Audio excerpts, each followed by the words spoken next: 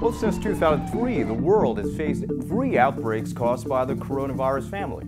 But a vaccine was absent during the outbreak of SARS and MERS, and very likely this time too.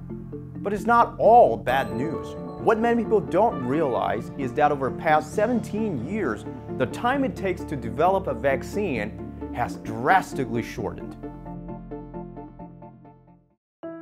Vaccines usually carry inactive disease-causing proteins made by virus. This works by mimicking how a virus infects your body. They stimulate the body's immune response and create antibodies.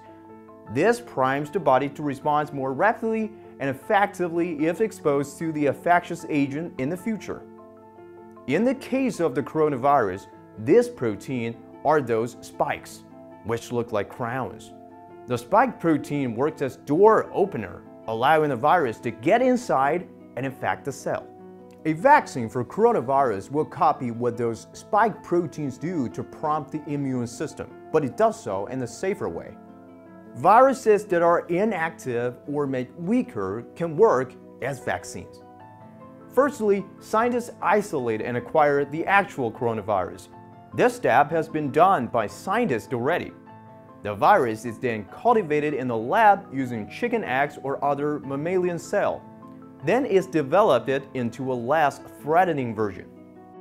In recent years, a new method has emerged called RNA vaccines. It takes advantage of the way cells make proteins. A cell will use its genetic material, the DNA, as the template to make messenger RNA. This RNA will give out orders to build proteins in the cell.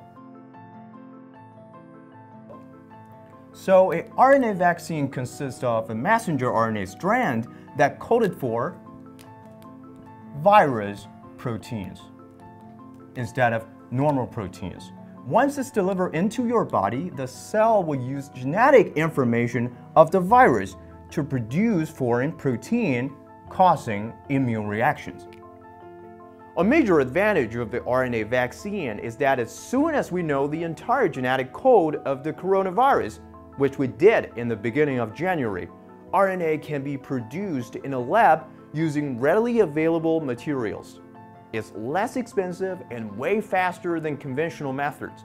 In fact, a team from China just announced that they have started to test their RNA vaccine on rats less than 2 months since the start of the outbreak.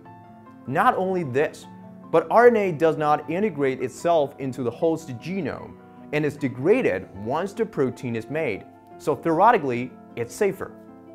Of course, it's not perfect. It may cause an unintended immune reactions.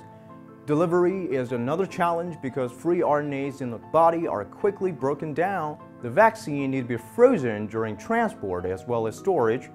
And no matter how rapid the timeline is for vaccine development, animal testing and clinical trials are still rate-limiting steps. And even if time can be squeezed, mass-producing vaccines quickly is another huge challenge. Those shots weren't ready in time in the last 17 years. Research on SARS and MERS vaccines has allowed scientists to be better prepared than ever. Some experts believe that because different types of coronavirus can share similarities, a universal vaccine could theoretically be developed. Given we have been hit 3 times during the past 2 decades, we can only hope for such a result.